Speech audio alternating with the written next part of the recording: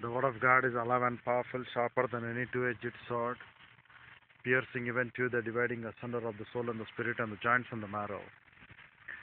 And it is a critic of thoughts and intents of the heart. All scripture is God-breathed and is profitable for doctrine, for reproof, for correction, for instruction in righteousness, that the man of God might be mature, thoroughly furnished unto all good works. Study to show thyself approved unto God, a workman that needeth not to be ashamed, rightly dividing the word of truth, or accurately handling the word of truth. In this unique dispensation of the church age, which we are going through, where our Lord and Savior Jesus Christ controls history. In his history, the place where I do reside, in the country known as India, the freedom wherewith Lord has set us free, so that we can have our own trends of religion to be practiced, irrespective of their nation.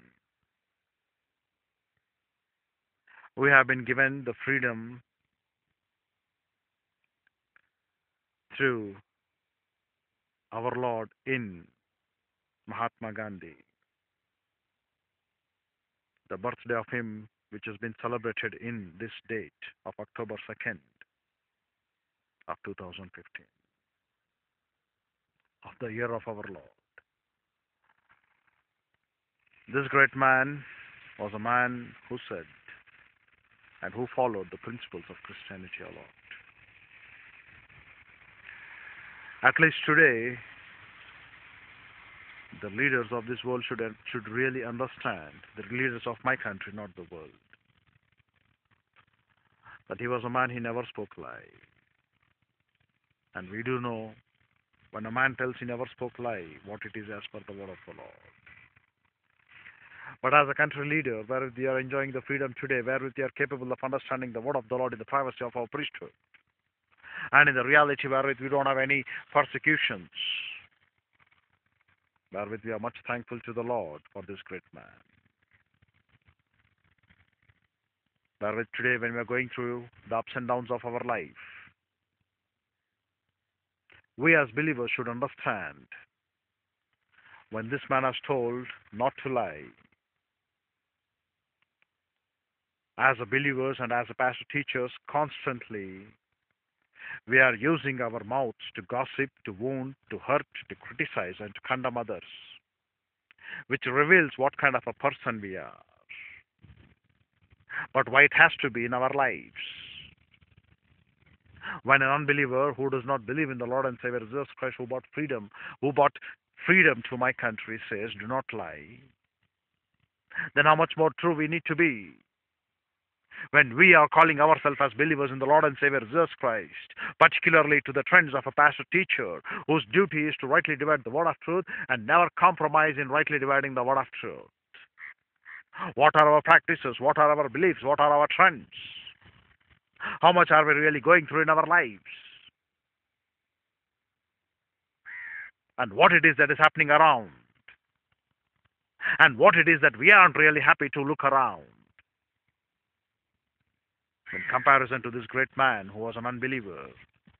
And we have a note in Warren Weisbury, who writes a command about admonishing the leaders. He tells very clearly, to the point of consideration, that the missionary who thought about the truth to the people, the missionary who pursued Gandhiji to believe in the Lord and Savior Jesus Christ, when he came strictly to believe in the Lord and Savior Jesus Christ and to get baptized with him, he could find this missionary being with some other man's wife. And he did not believe in our Lord because of that one man failure who was not able to control his lust. And you know what Gandhiji went to prove? Though he was sleeping naked with young girls, He wanted to prove to our missionaries who are calling Christians that the lust pattern cannot reign over you.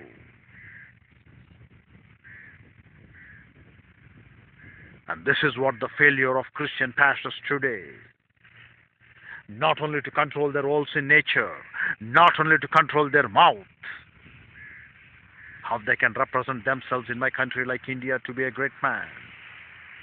If that Gandhiji, if would have been really believing in my Lord,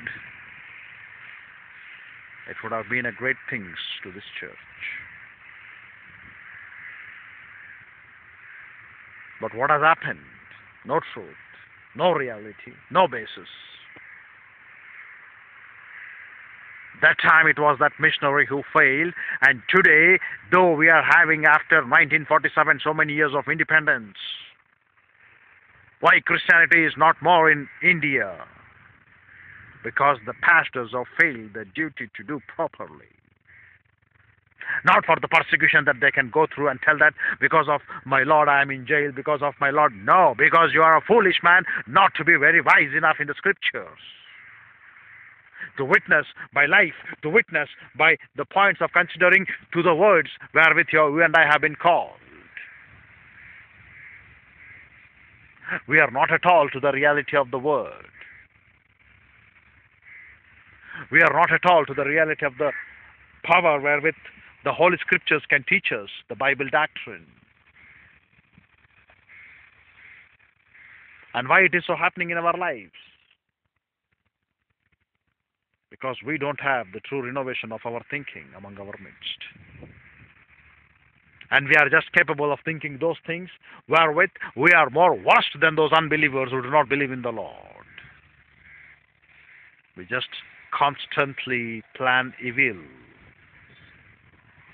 No integrity of truth. So, dear brethren, if we are always complaining, we probably are not thankful and do not focus on good and beautiful things as God commands to us in 1 Thessalonians 5:18 or Philippians 4:8.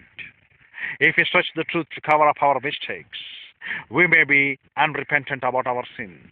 And if we angrily broadcast on account of the wrong done to us by another, we have probably failed to forgive. Attempts at self-control or gossip, grumbling, or angry outbursts often fail because of the condition of our hearts. And we need to allow God to change our hearts.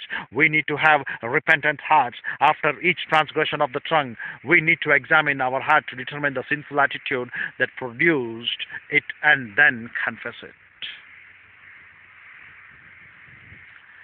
And the life of a point of missionary failed to be a witnessing of true one to Gandhiji. Today, the pastors are failing to represent the truth because they are not able to examine for each and every transgression of the word, then they're speaking contrary towards Bible doctrine.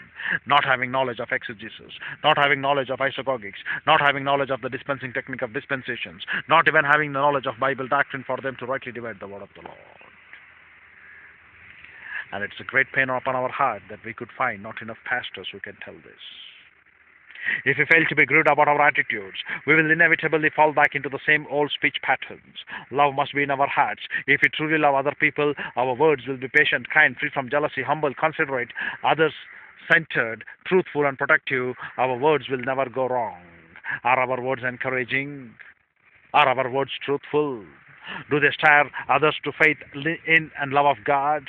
Or are they destructive and discouraging? We need to ask God's help, as David said, as a set a guard, O God, over my mouth, keep watch over the door of my lips. Let us remember that God can change our words, but to accomplish that He needs to transform our heart. But what are we doing? We are not able to worry or concentrate. How much are we witnessing through our lives? And how much are we witnessing through our lips? The great failure for Gandhiji not to believe upon our lives purely because of that missionary. The great failure, what we are representing today, even after our independence of so many days, is that we don't have the witnessing of our wisdom in our knowledge of Christ. We don't tackle them as the way the Bible demands. And we are not aware of the truth that our lips should speak. Dear brethren, ponder over these things, think, because it is a great day, the great birthday for our freedom countryman who came through Gandhiji. And it is a great day that he said, do not lie. And how much are we going through our lips with lying that you need to consider. So, dear brethren, in the next day we shall continue our discourse. But which way you want to go, you decide. Father, we're grateful for the privilege that thou was given to fellowship with you through thy word. We pray that, Lord God, the Holy Spirit will enlighten us in these things and make it a source of blessing and challenge our in, Lord. For we ask in Christ's name, Father. Amen.